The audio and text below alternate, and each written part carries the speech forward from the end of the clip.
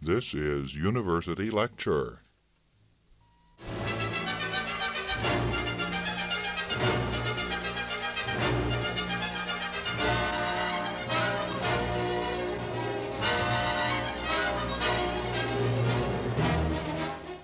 Welcome to another in a series of lectures given on the campus of Iowa State University in Ames.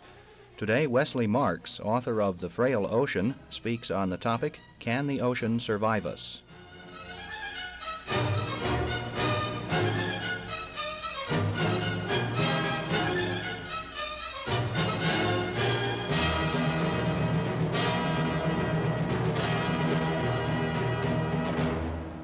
Mr. Marks.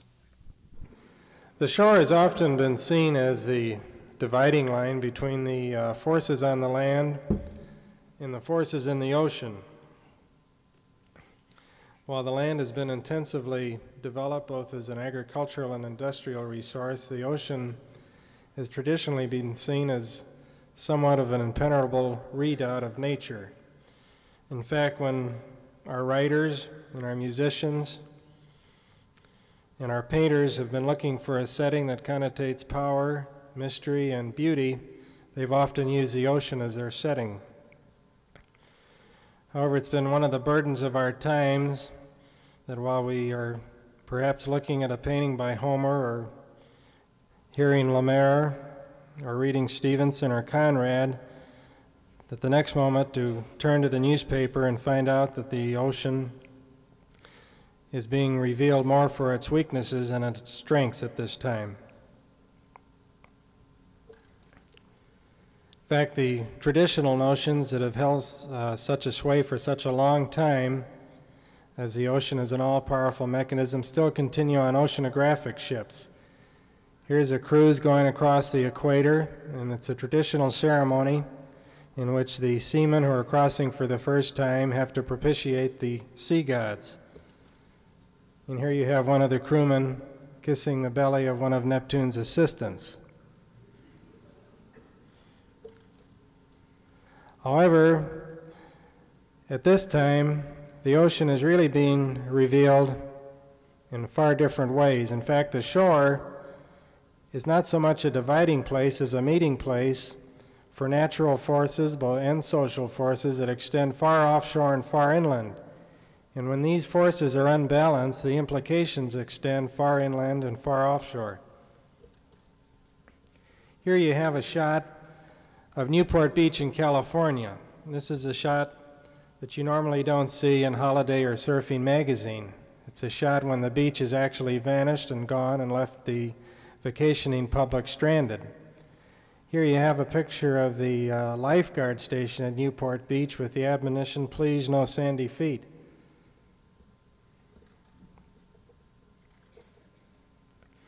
At the same time, this lifeguard station is undergoing its own case of beach erosion, and the worry here is that there may not even be any sand for the lifeguard station, much less sandy feet.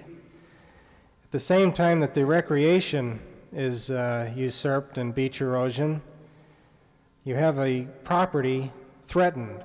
The sandy shore is uniquely set up to withstand the brunt of hurricanes and storm tides. Yet when the beach vanishes, the property must absorb the punishment of the ocean. When this occurs, sort of a brute force type of engineering approach often comes into play. This is the idea that the ocean is the invader or the intruder. And you have groins put in place, huge structures that run perpendicular to the shore. These groins are in place with the idea of trying to hoard up the sand for a beach that is undergoing erosion. At the same time, when the groin goes in place, this does help the up-coast beach, as you can see on the picture on the left, but the down-coast beach undergoes even more severe erosion. As a result, you usually have a groin race taking place, as the down-coast owner puts in his groin, and then the whole impact goes right down the coastline. New Jersey now has over 300 groins along their shoreline in the interest of trying to combat beach erosion.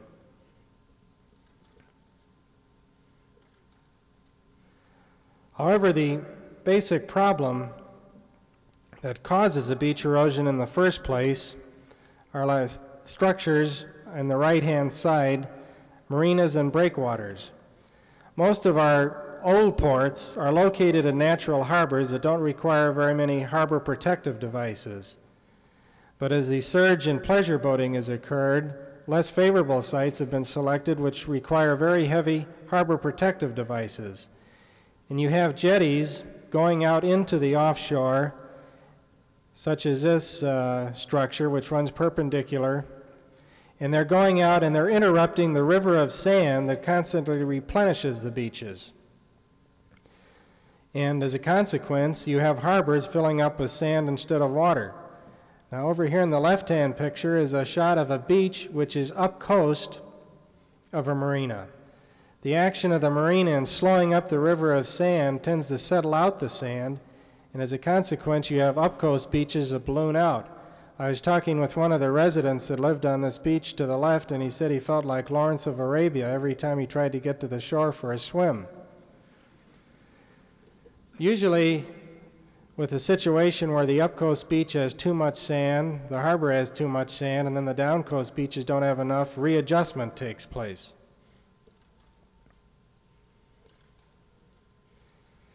In this case, this was a down-coast beach that was undergoing severe erosion. Sand was pumped down from the marina to try and restore the beach. But the sand grains themselves were quickly washed away, and it wasn't known at the time when the hydraulic dredge was working and pumping out behind the marina that there were large amounts of rock. So the rock was left on the shore, and the people wound up with a rocky beach instead of a sandy beach. This reflects another characteristic of the natural maintenance of the shore. The littoral drift is set up to sort out sand grains so that a particular beach has a particular size sand grain equal to the surf turbulence. Consequently, when the need for restoring the beach sand becomes intense with beach erosion, the beach engineers will often go offshore to mine ancient submerged beaches or inland to mine ancient stranded beaches to restore the beach, but oftentimes the sand grain isn't the right size and the erosion continues. There is another factor besides the marina construction that is working against the stability of the shore. Most of the sand that nourishes beaches in areas like California and Texas actually come from inland streams in the mountains. Here, mountain boulders are ground down into chips, and then the chemical and mechanical weathering action of the stream changes these chips into quartz. And this quartz is what actually nourishes many of the beaches. Many of these streams are being dammed up now for flood control and water purposes, and as a consequence, the water that is impounded no longer is available to push down the sand right down to the mouth of the river. And here you have a shot of a river with considerable amounts of sand that once replenished the beaches in California. On the Atlantic and Gulf coasts, you often have considerable amounts of sand accumulate in sand dunes, and then you have plants that have evolved and can withstand the salt air and can also anchor these sand dunes and stabilize them. However, developers and city councils are often prone to regard these sand dunes as likely places to level off and expand for real estate. As a consequence, the fellow who buys one of these beach homes often finds he's up against a sandstorm instead of a sand beach because the vegetative cover has been stripped. This also reduces the ability of a beach to withstand severe storm tides or hurricanes because the sand reservoir has been lost through blowing wind. The U.S. coastline is about 90,000 miles long, and the Corps of Engineers now estimates that over half of our coastline is undergoing various degrees of erosion. Because of this, it is very difficult to predict, even over the next 5 years, just how stable or how firm much of our shoreline is going to be.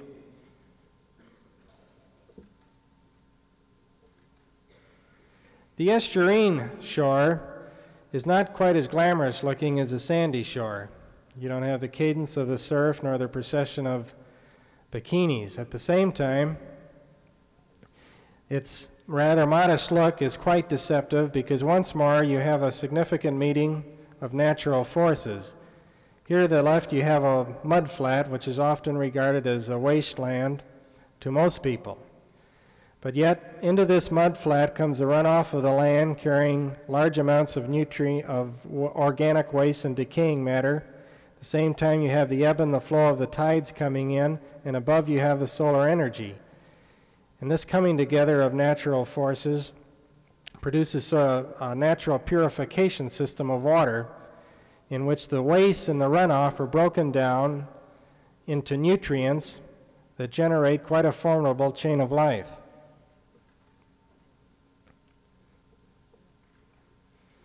Here on the right you can see the freshwater cattails and marsh grasses. Then to the left you can see the marsh grass islands.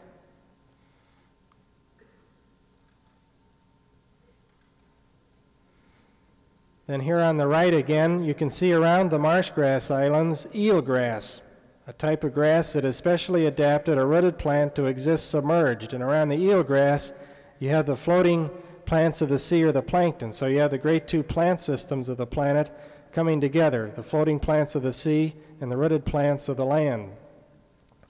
This plant base sustains a considerable amount of wildlife. Perhaps the most dramatic representation of this wildlife are the waterfowl and shorebirds. You can get up to 40 or 50,000 shorebirds in one day in our estuarine areas that ring our coastlines. The availability of these estuarine areas is able to sustain waterfowl and shorebirds that migrate north and south across our continent throughout the seasons.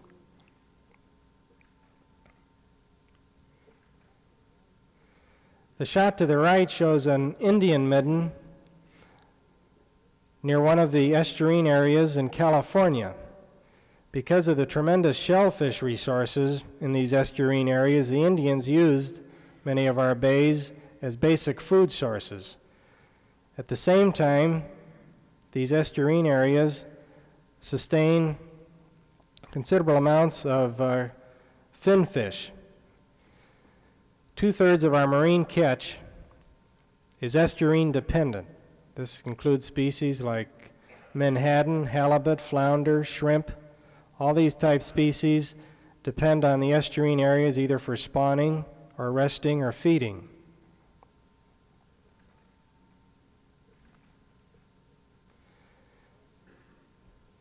One of the problems that is now jeopardizing the existence of these estuarine areas is sedimentation.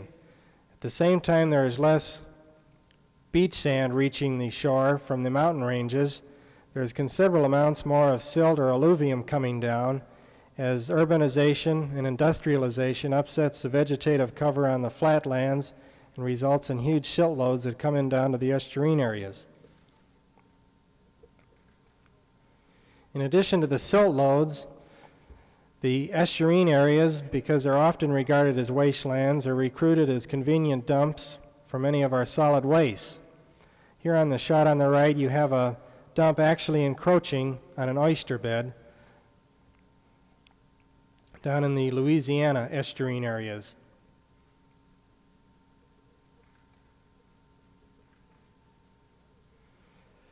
Another great impact increasing pressures on the estuarine area is this shot to the right. This is often considered one of the American dreams, 2 cars in the garage and 3 or 4 boats on the front yard. However, this type of real estate pressure in the estuarine area brings together the dumpers as well as the developers in a rather horrendous situation for the estuarine area. The dumper has the waste that he wants to get rid of, and the developer wants to reclaim the estuarine area for housing pads. So you have huge reclamation projects going on many of our major estuarine areas. In fact, the technology that is being evolved to create this instant land is becoming quite standardized, and perhaps will even have implications for the offshore, because this reclaimed land can be rolled out as easily almost as laying linoleum.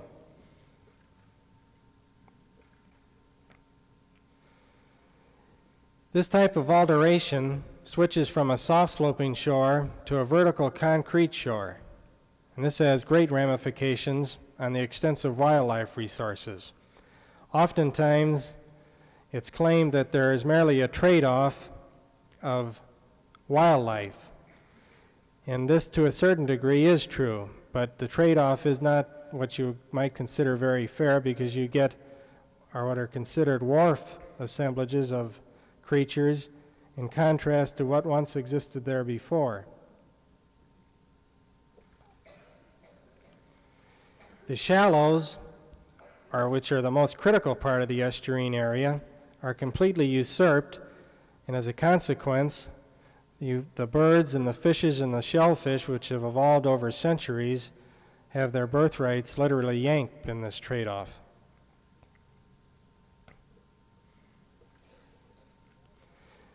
As you drive along our coast, whether it be in the Atlantic coast, the Gulf, or the Pacific coast, you can begin to see specters of the future in which you have the hydrocarbon civilization coming right down on the coastline. Here you have the power boats, then the vertical concrete shore, the parking lot, and then a freeway behind this. Because of this intense utilization of the shore as real estate and as a transportation garage, it's very difficult to predict the condition of our fish stocks over the next 5 or 10 years, because these estuaries are vital nurseries for much of our marine catch, and yet this habitat is being usurped daily.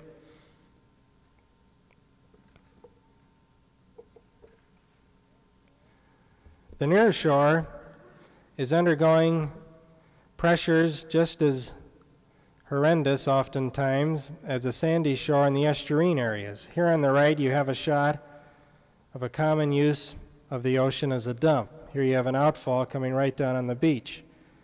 Here on the shot on the left, this was a shot of Newport Beach, which I showed earlier. After it underwent severe erosion, millions of dollars was spent to haul in sand to restore the beach. But when it was restored, inadequate sewage treatment on our nearby river created a situation in the water in which the beach had to be put under quarantine for about 4 or 5 months.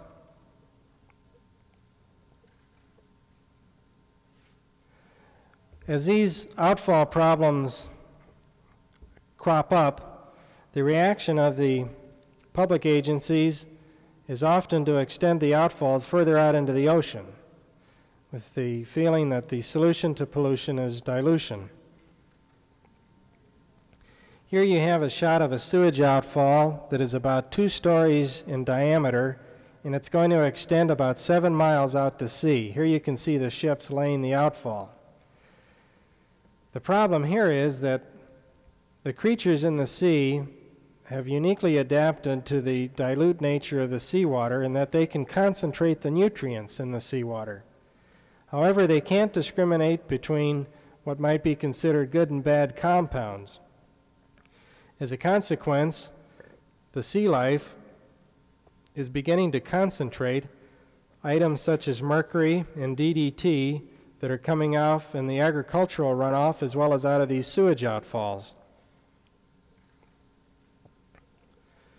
Here you have a shot of a pelican on the California coast.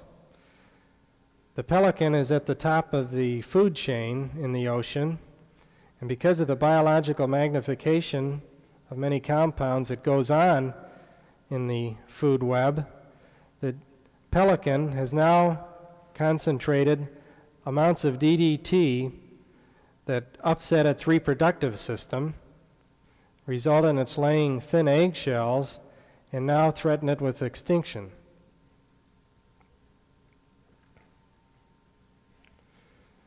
Along with these pressures from runoff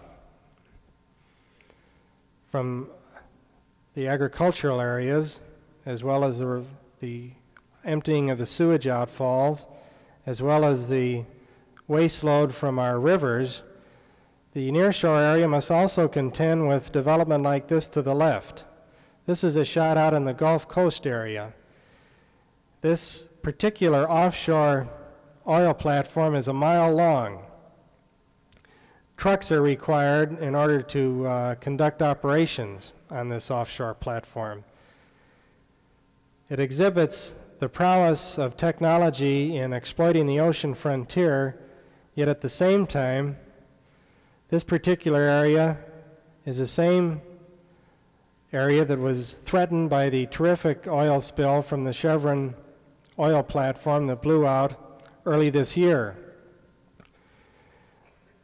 The ocean is thus has to contend with a technology in which there is no way of making blowouts preventable and no way of containing an oil spill once it happens.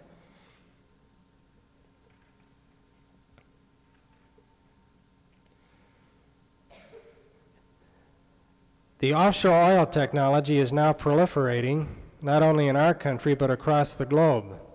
And as this proliferation goes on, the chances of more oil spills occurring increases.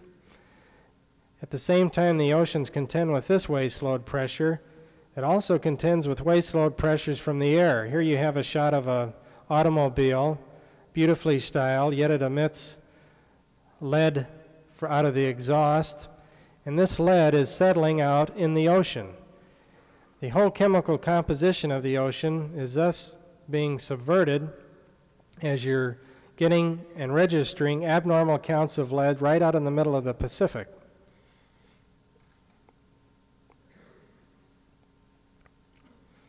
These pressures on the offshore and also out in the open ocean indicate how the oceans are becoming the ultimate sinks for our waste loads.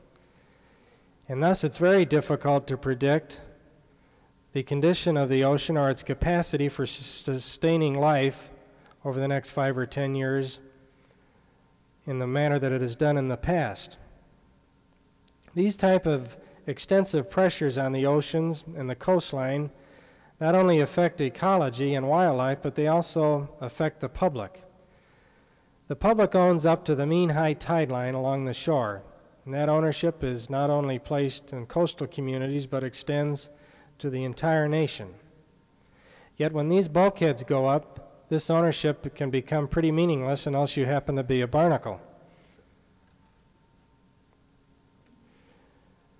All up and down our coastlines, there's extensive pressure to create exclusive uses of the shoreline in place of the shared use that has existed before. The concept of shared use or common use of the shoreline extends quite a ways back. In fact, the Code of Justinian proclaims, and truly by natural right these be common to all, the air, running water, and the sea, and hence the shores of the sea. Nobody is therefore prohibited to come to the seashore. However, as city councils undergo pressures for developers for exclusive development, this shared use is beginning to disappear. And you're beginning to get all sorts of signs up along the coastline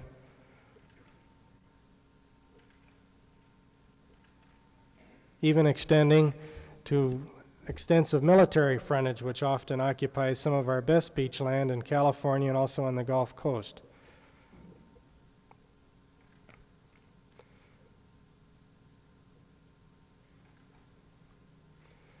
Even the ability to use the shore is being coupled with the inability of perhaps even being able to see it. Here you have large high-rise development that is coming right down in the shore, and again using the ability to see the ocean as a commodity to be marketed.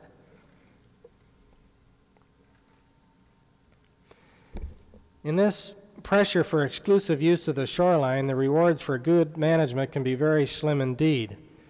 Here to the left you have a beach that was set aside by a community They spent millions of dollars to acquire a sizable piece of beach frontage.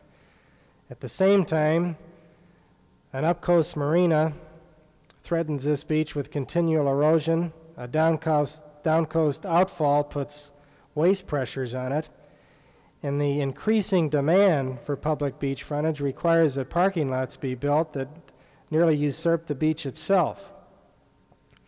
Even a segregated wilderness approach along the coastline suffers because of the competition for the ocean and shoreline uses. Here's a shot on the right of the Carmel area where you have beautiful maritime forests coming right down on the rocky shore. This area has been set aside for a reserve. However, the waters in this reserve have been quarantined because of local sewage discharges. In fact, skin divers are advised to get hepatitis shots before they go into the waters.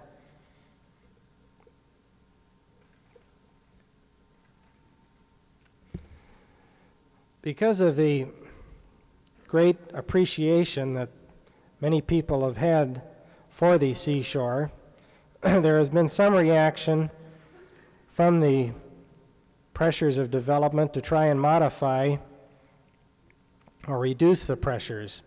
However, some of these approaches have to be looked at very carefully. Here,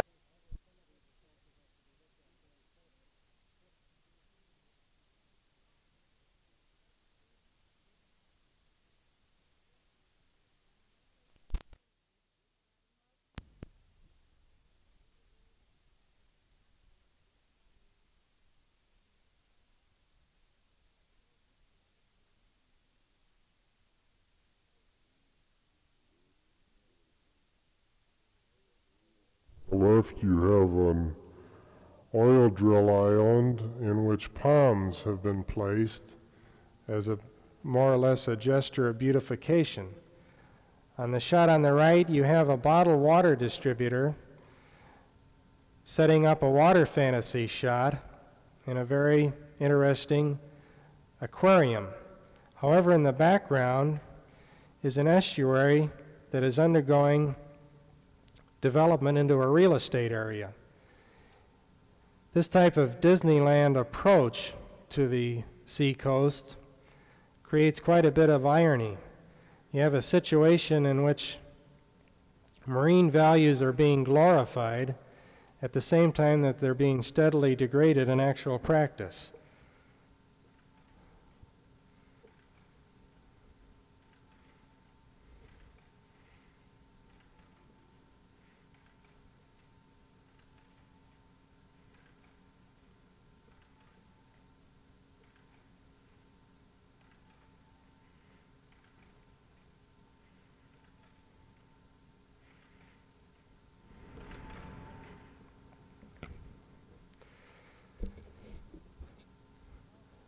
The problem of the coastline in the nearshore is thus becoming increasingly clear.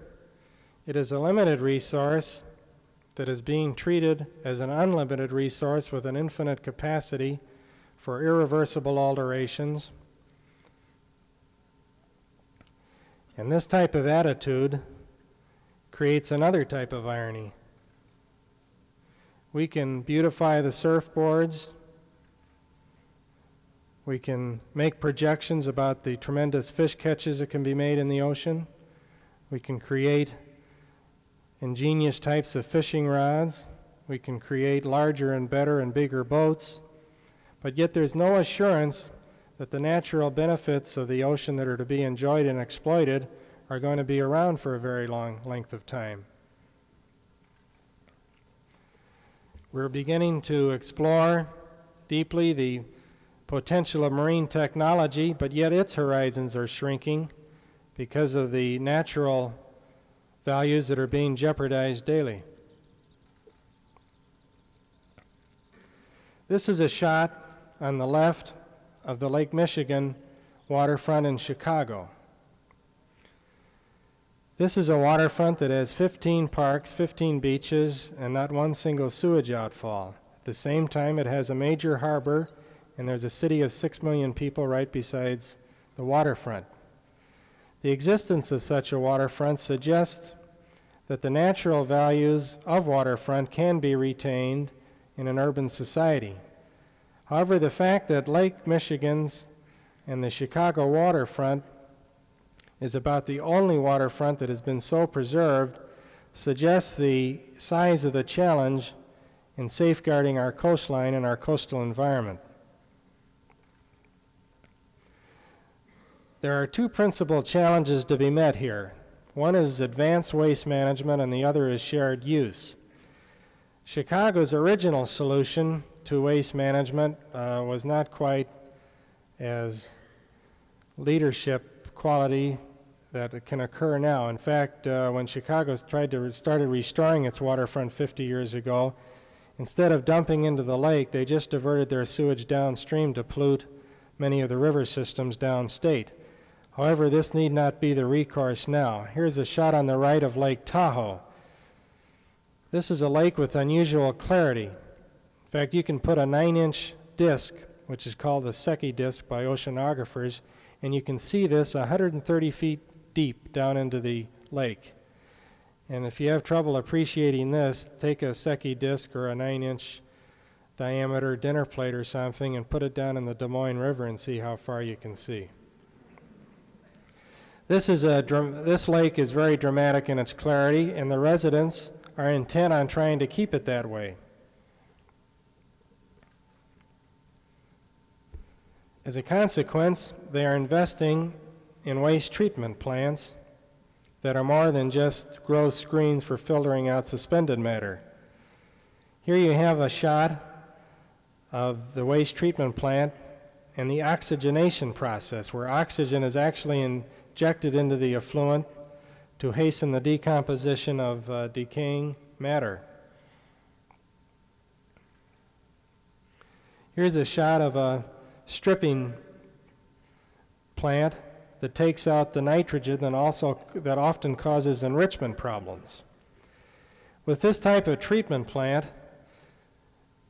the Lake Tahoe area comes out with a type of water that is of very, very high quality. However, because they're so intent on retaining the clarity of Lake Tahoe, they have completely banned any outfalls into the lake itself. However, the water that comes out of this plant is such that it can be reused. So this water is piped over that mountain ridge that you see in the background, and it serves as a means of making a man-made lake. This lake is stocked with fish, and rainbow trout in particular, and often also you can actually go swimming in this lake and you don't have to worry about the other fellow making waves. At the same time, water from this lake is occasionally tapped to irrigate farmlands below the lake site. This type of water reclamation has tremendous impact in meeting some of the waste load pressures that we're faced with, and in also protecting the ocean frontier. This is a shot of Golden Gate Park in San Francisco. This park was once wind-blown sand area, and it was beautified into one of the world's greatest parks because of the landscaping. The intensive landscaping that was utilized required great amount of water. And the park landscaper, John McLaren, in order to get the amounts of water that he needed, cut into the sewage main that was emptying into the ocean, diverted the sewage into a treatment plant, and Golden Gate Park, as far as irrigation, is completely irrigated by reclaimed effluent. This suggests how coastal cities can take the waste load pressures off the offshore and at the same time gain a benefit by reclaiming and recycling the waste product. This type of advanced waste treatment also is being utilized by industry. This is a shot of a steel plant in Fontana, California, in Southern California. Without the ability and the investment in recycling water, this plant would be uneconomical in an area in Southern California because of the water rates. However, by recycling, the water, they can be competitive in an area which traditionally has not been able to support heavy industry of this type. This dual prowess of water reclamation in reducing the waste load pressures on the offshore and at the same time making a return on the investment in treatment is going to be one of the principal chances in protecting the ocean. However, another type of waste management will also have to be employed to truly protect the ocean as a living resource. You have types of pressures that are not amenable to treatment. On the left, you have the spills and the plight that occurs when you have a blowout on an oil well or a tanker collision. The fact that oil technology is still unpredictable and uncontrollable in its impact on the environment creates a situation in which we may have a tanker, a supertanker, colliding not into a rock reef, but into another supertanker, and perhaps having this occur not off 20 miles offshore, but right at a harbor mouth. You also have the chance that a blowout in Alaska in the Kodiak Island area may occur during a spawning run of salmon. At the same time, the fish fleets are assembled to catch them. There are all types of collisions that are being risked in allowing such offshore oil technology to proliferate.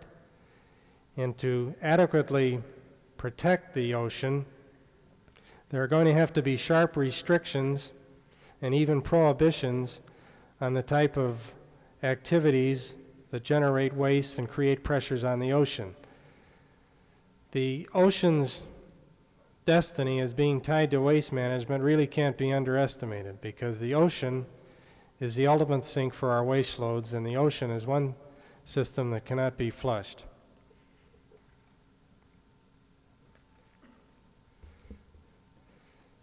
With the water quality protected, investment in shared use can become more rewarding.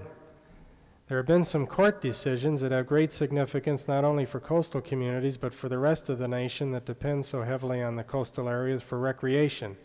Here on the left you see a street easement right down to the beach, which allows continued public access to the beach amid development.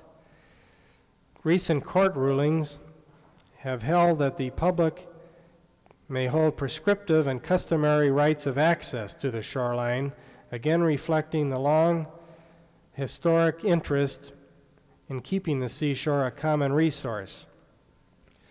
This type of shared rather than exclusive use has great ramifications because much of our coastline, the 90,000 mile length of coastline, is still undeveloped, and there is increasing pressure to develop it for exclusive use. Yet with proper leadership, government agencies can see that public access is maintained.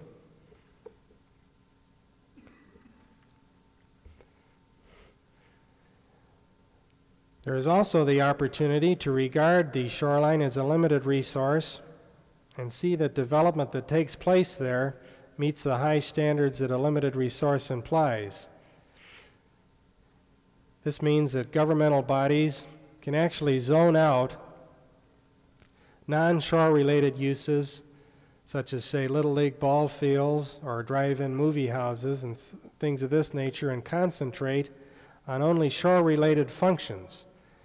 Here you have a restaurant meeting the needs of people that are coming down to the shore. At the same time, visual and physical access to the shore is maintained.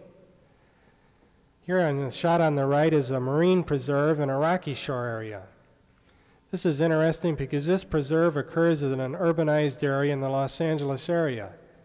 And here is a community that is determined to maintain natural values in an urban setting rather than relying on the traditional wilderness areas to withstand all the pressures.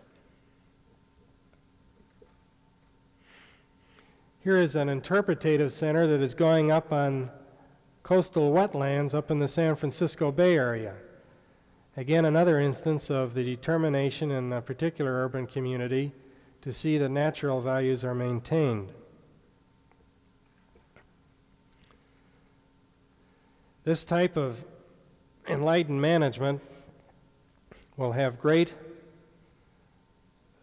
bearing on whether or not we're going to be able to actually save the nurseries of the sea.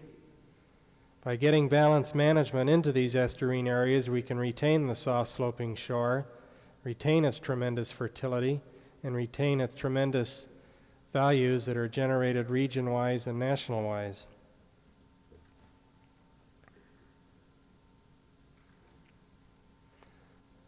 There's also the chance to reopen the waterfront in our existing urban areas. Here on the shot on the left, you have a typical shot in a waterfront area in which industrial uses dominate, and the waterfront area becomes a gigantic quay and wharf area. Here on a shot on the right is a community, Vallejo, in the San Francisco Bay Area. Using urban renewal funds, they reclaimed a piece of derelict waterfront, and by putting a park there, have actually reopened the waterfront to public use. And interestingly enough, on the far side of the Bay Area, this type of park opens up a vista into the marine activities, shipbuilding and so forth, that are intrinsically interesting and create great visual interest. Just as these people might come down here to go fishing, they can go down and watch the shipping activity. This type of restoration work along the waterfront will have great import for cities along our coast, particularly in the east, such as New York and Baltimore and Boston. These are areas where you have millions of people living near the water's edge, and yet to enjoy the values of the water's edge, they traditionally have to go hundreds and thousands of miles away. Yet by reopening the waterfront, these values can be placed right at their doorstep.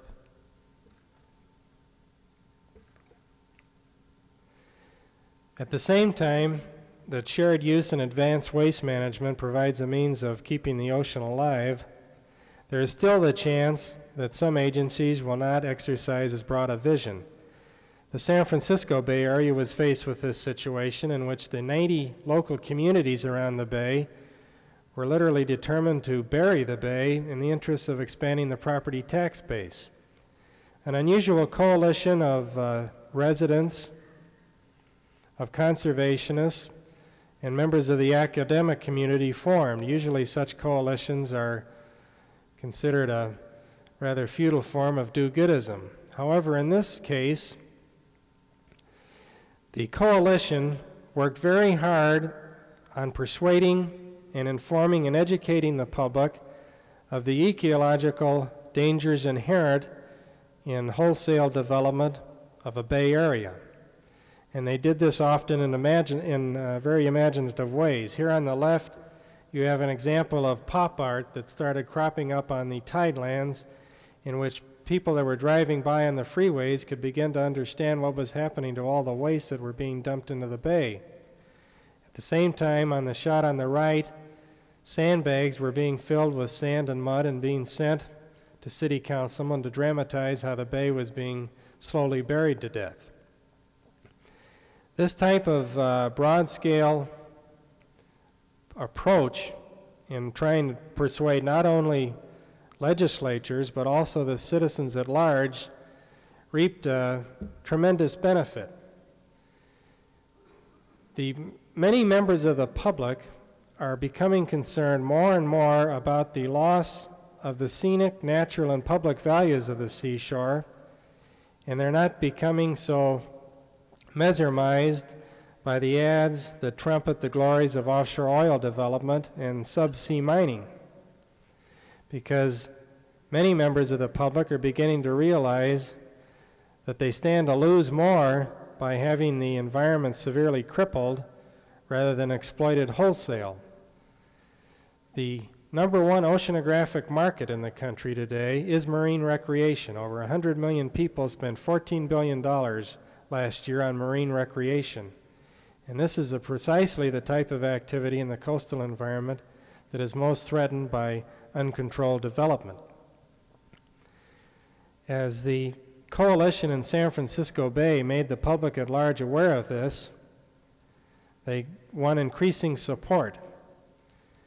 The city council still reneged on restraining their ambitions to fill the bay, and as a consequence, this coalition went straight to the state legislature, and they came back with a regional commission with purview over the bay and given not only planning authority but permit powers over fill and also permit powers over development on the shore 100 feet inland. This is a type of environmental mechanism which places development within very strong environmental constraints. It's interesting to see how the ocean oftentimes has a way of imposing its character on us.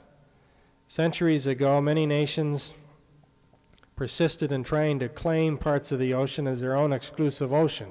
And as a consequence, you had popes and kings trying to divide up the Atlantic, the Pacific, and the Indian Ocean.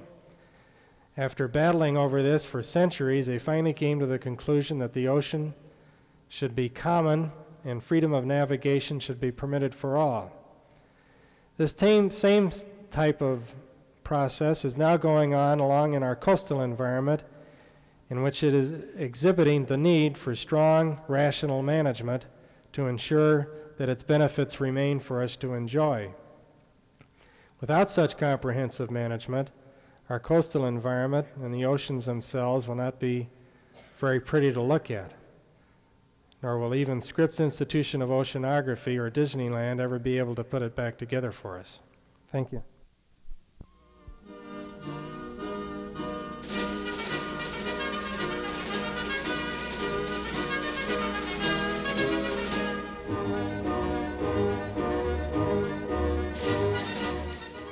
You have been listening to another in a series of lectures given on the campus of Iowa State University in Ames. Today, Wesley Marks, author of The Frail Ocean, spoke on the topic, Can the Ocean Survive Us?